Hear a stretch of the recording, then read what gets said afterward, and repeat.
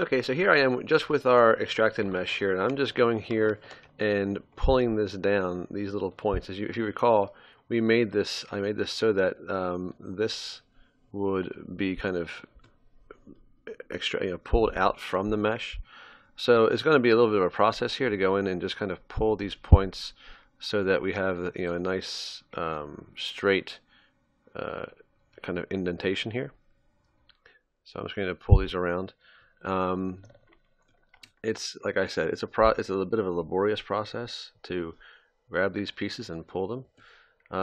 It probably isn't that bad if I were to mask off the bottom pieces, but I'm just going to make sure I'm kind of happy with this flow. It's very easy to kind of lose track of the flow here, so it's really, it's just kind of a, keep track of every little thing, and basically we're just moving individual points around, and luckily there aren't too many points to move, but there are a few.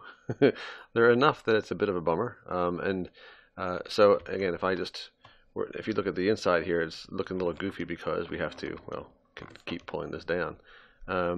And that's one of the things that I've learned, much to my chagrin, is that one of the things that you have to be comfortable with is that for a good portion of the time when you're working on something, it's going to look bad.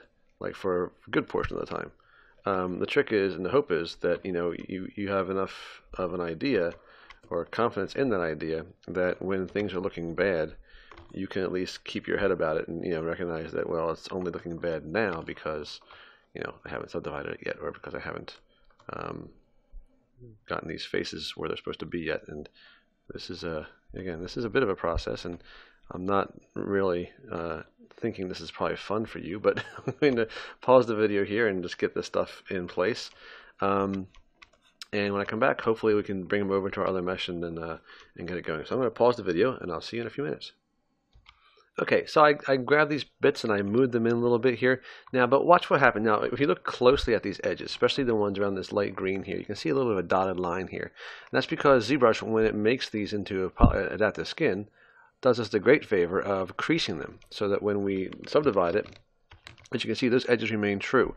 But here you can see we don't no such luck here on the side. So we need to crease these edges here. Okay, so I'm going to hide. Let's just make sure I have the right spot, the right thing hidden here. I'm going to hide these groups.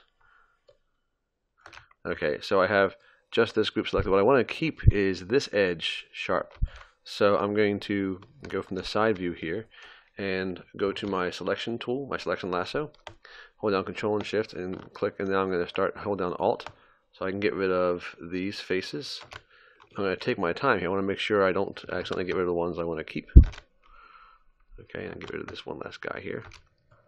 Okay, so I'm going to grab these faces here. I'm going to go up under my Geometry tab and hit Crease. Okay, so now when I subdivide this, you see this edge is being held much more nicely. So now, of course, we need to do the same for these other guys. So the selection lasso is your friend in this case. I'm just going to get rid of all these.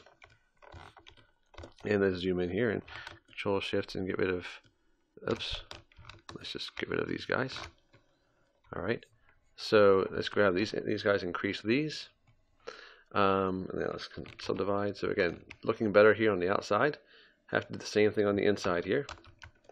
So I think what I have to do is, let's just grab all these faces here and hit hide them. And we can just get rid of the green entirely. And that was a mistake. Okay, let's see here. So what I want to do is actually just grab these faces right here. So I want this corner to be creased. So we'll crease that. I think that's how it works. Let's see. So now if we subdivide this, okay, so that's nice and sharp. So as you can see, a little bit at a time. This is a bit of a tedious process here. Let's see what happens here when I subdivide this. Okay, so it's this little corner here which is getting pulled in. So it's on the inside of this guy here. So there you go. Okay. So what I'm going to do is, I'm definitely not going to make you have to watch this, but oops. Trying to get this green group here to remain behind. Okay, and you can see at this corner there's no crease. So You're gonna hold down Control and Shift and isolate. Oops, Control and Shift and hit F so I can find this stuff. Control Shift and Alt and hide all this. Okay, these two on tops and bottoms are being visible, so how do I just crease those?